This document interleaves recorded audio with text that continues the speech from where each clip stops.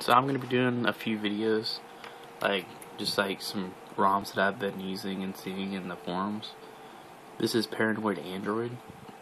They're up to 1.9 alpha.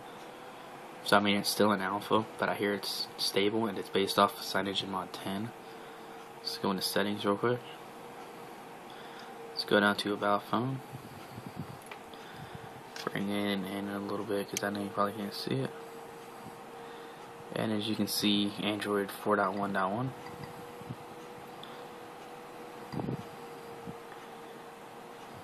Based off CM10.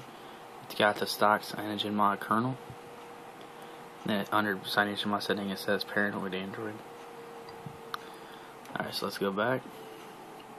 It comes with the stock CyanogenMod 10 stuff. Apollo, DSP Manager, Dev Tools.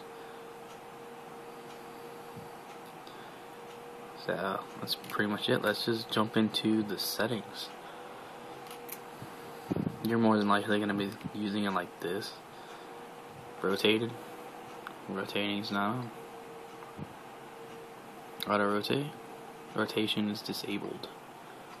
So let's turn that on. And then it's like a tablet. Let's go into lock screen. If you didn't watch my CyanogenMod 10 video, you should, because this is what this is all about. So it's a system with a notification drawer at the top, and I'm just gonna jump into Paranoid Android settings because this is kind of like the main feature of this ROM. So let's go into configuration. Stock phone.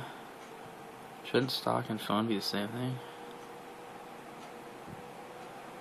No, because hybrid mode is off there and hybrid mode is on the phone. It's just one thing to look out for. You have phablet small, phablet big, tablet small, or tablet big. So I mean, I'm going to jump into the phablet small. And it says applying. Hit allow and it prompts you for super user. System has been granted super user permissions. And it says successfully applied. I'm assuming I'm going to have to do a reboot for this. And let's just do a reboot. And this also gives me a chance to show you guys the new boot animation, because it's different than the Android 4.0 Paranoid Android one. I need to clean my screen, it's dirty. Shiny though, shiny. That's bright.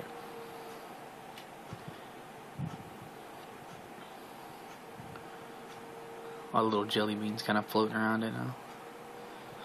I think that's pretty cool. And right away you can kind of notice this is a little bit smaller. The buttons are way smaller. Notification drawer. If I can get it. That's kind of cool. It doesn't take up the whole screen. It kind of comes down in center like fashion. Let's go into apps. Let's go into settings. Settings are kind of the same. Let's go into YouTube. See if anything's kind of not now. Just gonna click that. Click OK. So I mean, it doesn't have like the new 3D carousel like thing. So I guess it's like the Samsung Galaxy Note. Let's go back into settings. Let's go back into Paranoid. You can change like custom ones for like apps. So say you want to go to YouTube and like you just want YouTube and nothing else in tablet mode. You can just click tablet UI and then click apply. And then it would say you have to force close it. And that's how you do it like for like an individual app. And also you can back up preferences, restore preferences, and delete backups. So let's go back into YouTube. And already you can see that the top bar is different. It's gonna take a little bit to load, but like you can see, like how it just doesn't look like the stock. Also, the nav bar at the bottom, it doesn't like rotate on the side in YouTube. Kind of notice that. Just give this a minute to load. This does have the 180 degrees rotation though. But here's the YouTube. As you can see, you get that 3D carousel that I think is actually really cool. See, then you also get it like this. So I mean, you don't just have to have everything like that. You can just choose custom apps. So let's go back into Paranoid Android settings. Let's go into configuration. Let's put it on tablet. Tablet big. That way you can see like the changes that apply to, you know, the camera and stuff. Here's also the reboot menu. You can click expand desktop. Pretty sure you have to reboot, but in the reboot you get reboot, recovery, and bootloader. You also get the screenshot option. Since this is based off of CyanogenMod 10, you do have the toggles, and you do have the system settings that you've seen right there above Paranoid Android settings. So that's kind of cool. This is based off of CyanogenMod 10, by the way, if you didn't know. In case you wanted to see the boot animation again, because it's actually really quick to boot up. I've on Xenon HD, it takes like a full minute to boot up. This one doesn't take long at all, and it's fast. So now you notice there's no status bar at the top, it's on the bottom.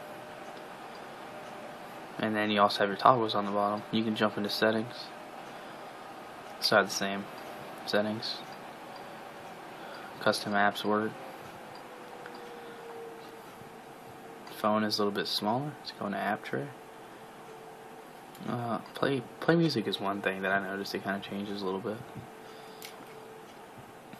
You usually get the little 3D effect. I guess you actually have to have music to try that out. That kind of sucks. You get the tablet UI on. Nope. So YouTube is kind of the only one that I know with the tablet UI, like the 3D carousel. Let's go back. Just go into camera. Let's try video recording. Video recording works.